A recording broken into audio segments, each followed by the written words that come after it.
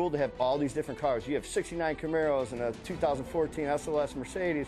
I mean, how amazing is that to have that all just roll into the same track in the same event? This is no cruise-in or car show. We're racing cars and we're trying to win. And I know there's a bunch of people out there that have some pretty bad stuff. Bring it out and show us what you got. You will physically and mentally wear yourself down to the point where you almost don't want to race no more. The one thing about the Optima search for the ultimate street car is that it's like they put on a party and they also had a racing event along with it. It's really cool. It's a really tight community. Once you get in to the group, you sign up, come drive. Everybody kind of puts their arm around you and you have a good time. There's a barbecue at night. There's a road rally. You get lost. Everybody's scratching their head.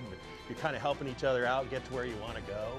Autocross sessions are very competitive, so you really get your juices flowing. And then when you're on the road course, that's when you let it all hang out. It's a lot of fun. Just what Optima's done for the sport is just unbelievable, to give you this much track time and this much experience, and for such a real small price. I mean, it's pretty much getting out here is the most expensive thing. And if you're a local guy, why wouldn't you not be here? It'd be crazy not to.